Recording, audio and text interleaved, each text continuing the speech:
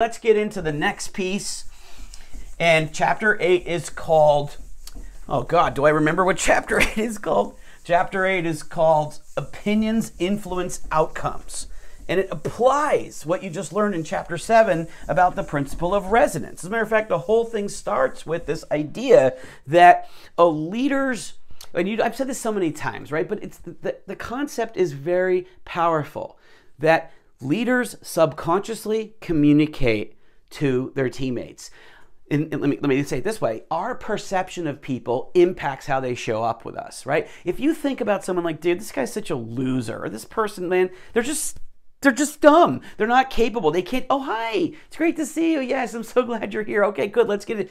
It's fake. People feel the phoniness in that fake filter that you put on to communicate that you're at your gut level, who your being is. They suck to work with. They're not fun. They're idiot. And then you dress it up and people feel that tone of inauthenticity. This is why authenticity is so powerful. Why is it so powerful? Because it's the truth of who you're being, and who you're being is a power-producing agent of reality. You know, I don't know how to say that in the best way for every person watching, but we are powerful beings. We are creators. We create mentally, and then we translate that mental creation into the physical world. And often that translation happens through our interaction with other people. And that's what happens in leadership. We're interacting with other people, and we're having an impact on them. And the major point of this chapter is, chapter 8, is that a leader's mood, or a leader's opinion has an impact on how their teammate shows up. Okay, so let me actually share with you a couple of stories. Let me start with, I'll just kind of go in sequence. So I'm going to tell you a story about this young lady who's a dear friend of mine, an incredible person, and she became a multi-millionaire, has developed incredible businesses around her because of who she's being as a leader, as an entrepreneur, as an innovator, as a creator, and she's got a lot of will to be successful. So all those elements come into play. But in this story, I'm going to show you how she made an impact on one of her teammates, which happened to be her brother, and transformed what was a business that was not really doing that well and not growing into a dynamic company now. All right, so her name's Leslie, and I tell you this story here. So Leslie grew up, she had a kind of a tough childhood, and she grew up in an environment that was difficult, and she had to, work really hard to get where she had to go. And she chose, like, kind of in her 20s, she's like, dude, I've got to create success in my life. That's what she wanted to do, and she decided, I'm going to be a millionaire. And so she kind of waitressed through her 20s and, learned a lot of different things, read a lot of different books, and all the information that she gained, I kind of synthesized, because this is universal knowledge that's in this book. I've synthesized things into this. So she didn't read this because it didn't exist yet, but she read the underlying concepts that I've synthesized and discovered that our inner space creates our interactions with people, and that we can elevate our inner space by the way we choose to work with our internal filter. All right. So she was, had developed many businesses and was very successful, had become a multi-millionaire. All right. And so had many different businesses with different partners, but one of them was with her brother. And she started thinking to herself, she noticed, like, okay, she's in her mid-late 30s at this point. She's looking at her different companies. She's thinking, man, I'm doing so well with these partners, and things are growing and changing, and it's dynamic, and there's motion and movement. But with my brother, it's stagnant and it's not working. I can't get him to show up at the next level and build this business with me. She's like, dude, anytime anything moves or changes or improves in that business with my brother, I'm doing it. And that's not the way I want things to go. I want him to show up as a leader. I want to have a partnership with him where he is driving the business forward so we make more money together and have more opportunity, but he's driving it because I've got all these other things. And she's like, well, how can I do that? How can I do that? And boom, she had an epiphany. She realized the power inside these concepts, and she thought, oh man, that's so interesting. She's like, okay, here's what I see. My opinion of my brother is getting in the way of my ability to lead my brother and to create leadership with him, to bring out his power. Because I see with other people that my opinion of this partner is, oh, she's brilliant, she's technical, she's useful, she's helpful, she listens well, she instigates, she comes up with ideas. With this partner, it's, okay, he finds deals, he creates opportunities, like it's working and I can communicate. And I see my opinion of this partner and this partner is they're leaders, they're worthwhile, they're helpful, they're going places. So my energy, my resonance is contributing to an elevation of opportunity with them. But with my brother, I grew up with him. I know him. And she realized, you know what my true opinion is of my brother? He's friggin' lazy. He's freaking lazy. Like, he's come with me this way, but he's kind of hanging off of me. He's kind of just doing it because that's what we're doing. He's not really generating. He just kind of wants to work. He doesn't want to be an entrepreneur. He just wants to do the job. And she's like, but why can't I transform that relationship? I can make things happen with all these other people, but not with him. And she said, oh, it's because I've already decided who he is in my listening. In my opinion, he is who he is. He's always going to be the same way. He's not going to change. So how can I unlock any power for him? I can't. And that's when she decided to change it and make a difference. So she said, okay, I'm going to shift the way that I perceive my brother, shifting the filter, right? She chose to change her context of her brother and shift it into, I want to be a contribution. 3 C's, choice, context, contribution. I want to be a contribution to my brother. And the biggest contribution I can make is to shift my opinion of him that he's lazy to, you know what? No.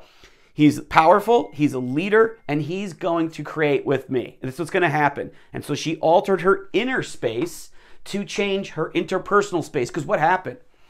See, her brother could only show up as the lazy, worker inside of her interpersonal space, her leadership space, because that's who he was for her. But when she opened up and unlocked, no, he's got opportunity, he's got possibility, I'm going to allow something great to happen.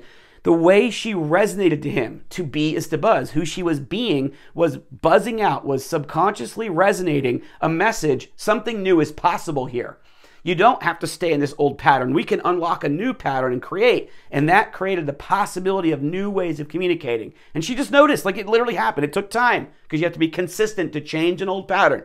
But she took time and she's resonating out. I believe in you. I can see it. There's opportunity. I want you to grow. You are. We can do this. Now he starts coming little by little in conversations with a new idea. Hey, what if we do this? And then she encouraged that new behavior. Yes, great. Let's go with it. How can I support that? Giving him the power to drive it. How can I support it? See how she's giving him power? Okay. And then he comes up with another idea and then starts to implement. And then little by little, her brother started to step into his power, his authority, his leadership, his entrepreneurial nature, right? And she completely transformed that relationship in that company. And now it's a $1 million company. And he's running it. Okay? That's the power of leadership. That's the power of the leadership space. Who we be for others impacts who they be for us. That's the key. And it worked. I don't even know if I need to tell you the other story. You think I should? And my voice is dying. All right, I'll tell you. So, I'll give you another story. All right? To be is to buzz. So here is another leader. In this story, I call him in the book Chris. Change his name for privacy, but this is one of my students. And so Chris comes to me in the middle of a semester and he says, Professor, I can't be here for the last class, in which we usually do presentations. And I'm like, well, what's going on? Why can't you be here for the last class? And he says, well, my company is flying me out to the national headquarters to give a presentation. I'm like, on what? And he says, well, they want me to present like how I transform my team from one of the lowest performing teams into the highest performing team in the company in like a month. I'm like, well, how did you do that? He says, well, Professor, honestly, I transformed my leadership space. And I was like, okay, that's pretty cool. Tell me the story. So Chris says to me, look, this is what I learned in this class. He says, I realize that when I get under stress, I tend to become an angry a-hole, right? I micromanage people, I bark orders, I get upset, I control everything, I have to know everything and tell everybody what to do and what I'm a control freak. And I said, okay. And he says, well, what happened was, I joined this MBA program, was teaching in the MBA program. And he says, I'm doing my homework, I got family, and then I've got work, and then our company put on us this major project that was like a lot to do. And I started thinking, God, this is so much stress. How am I going to get my work to take care of my family, do all this? And so I became this angry control freak micromanager, and I started to constrict everything. And that's when I had the aha moment. I can't do that because that way of being is going to diminish my team's autonomy, their power, their freedom. And frankly, it's putting out an energy of, I don't trust you. And that was his insight. Because remember, the leadership space is about self-awareness. Then it's about other awareness. The self-other awareness, what is my impact on others? Okay, that's what this is about.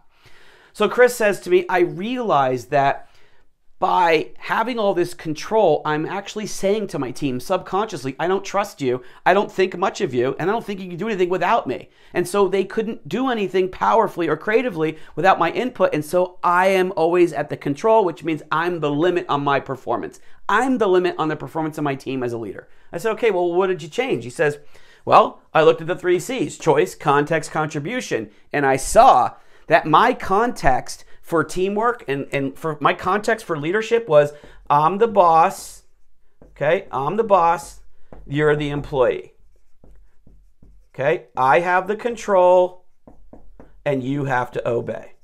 And that was his context. This was his context for leadership.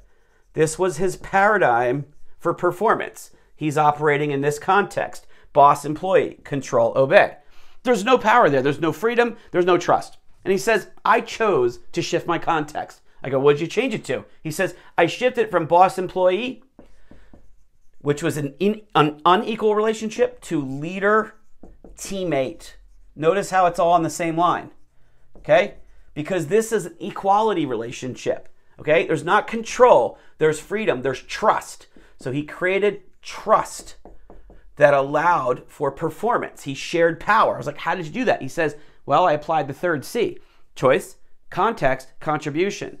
When I realized that I was being controlling and not giving them any power, I realized that I wasn't being a contribution. I was only thinking about myself. Like, if they screw up, I'm in trouble. I'm the one the buck stops with me, right?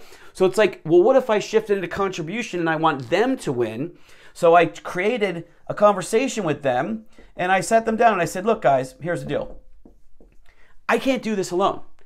I don't know how I can lead this team, go to school in an MBA program, have all this homework, take care of my kids, and hit these new measures that the company put on us. I just don't know how to do it. So the truth is, I'm trusting you guys. Like, I need your help, and I want to be a contribution to what we need to succeed. And I'm going to let go of the control here because I want us to win, and I can't do it alone. So how can we work together as a team? What can I do to support you? How do we make sure we hit these goals? Let's talk. Boom! He completely changed the paradigm. And so what happened was, instead of them feeling like less than him, they felt equal to him, which created this sense of real trust. And that real trust made them want to support him. It made his team want to come through for him much more than in this paradigm, right? And so they came up with ideas and they came up with sort of plans and programs of how they were going to execute, and they did it. And in a very short period of time, they elevated from a very low performing team to the highest performing team in the company. And he says, that's what I'm going to go do. I'm like, okay, so you're going to fly out to the national headquarters to tell them. What are you going to tell them? He's like, I'm going to tell them that I transform my leadership space, that I unlock the power on my team through a contribution mindset and creating dynamic trust and communication. And also accountability, because the team created the steps of accountability to execute and the problem solving, which, by the way, is a little bit of foreshadowing to the second book. And there's a whole series of videos already on here about all those lessons. And so look into those if you'd like to. But this is the key, that your leadership space actually has an impact on the people around you. So when you elevate your perception of others by using these tools, it communicates power to them and allows them to elevate back for you. This is the key. And that's what I think is so fascinating about this material. I hope you enjoy it.